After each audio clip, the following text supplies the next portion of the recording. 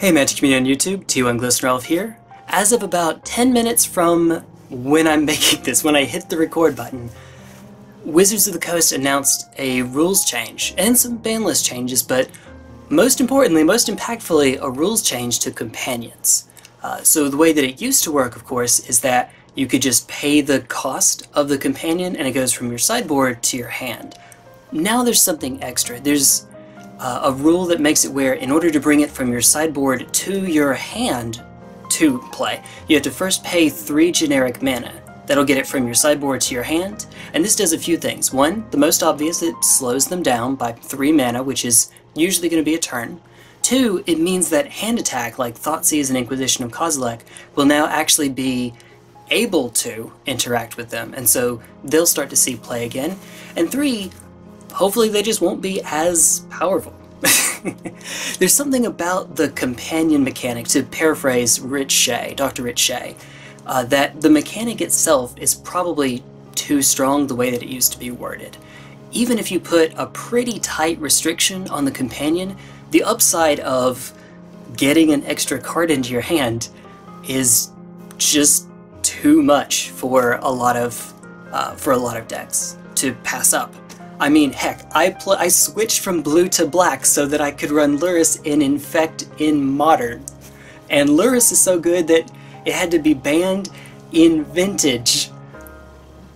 Now, this isn't something that was necessarily all that unexpected. There were players that were at least suggesting, if not predicting, like Jim Davis, that a rules change would happen. The example he gave is that with Oko, you can't really change the rules on it. You know, we're not Hearthstone, we can't change a card that's already been printed. But with companions, because it lists the companion on the companion ability on the card, but not exactly what that refers to as far as the rules text goes, you could change that. You could change the background rules text, and that looks like exactly what they did here. I'm generally a fan of it. I'm gonna have to go back to the drawing board on, I'll just go back to regular Modern Infect, and a deck tech I recorded today, this morning, is going to have to be redone. So, or not, actually. Maybe we'll just get one last look at the way that the mechanic used to work.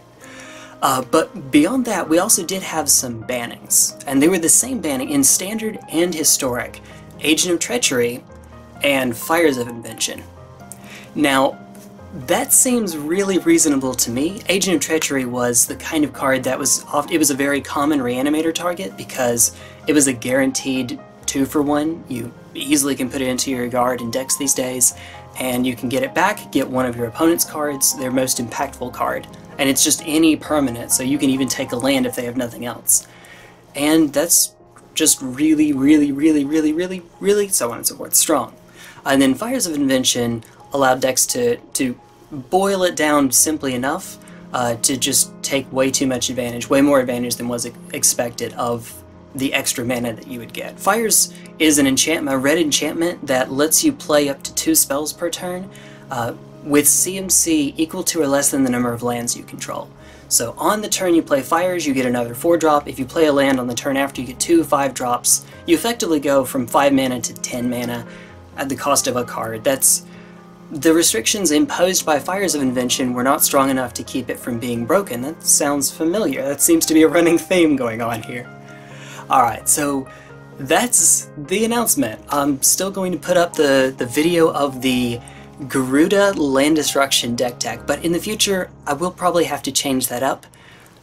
Probably. We'll see, we'll see. I'll go back to the drawing board and I'll let you know. In the meantime, take care, Magic Community. I will see you all later. Bye-bye!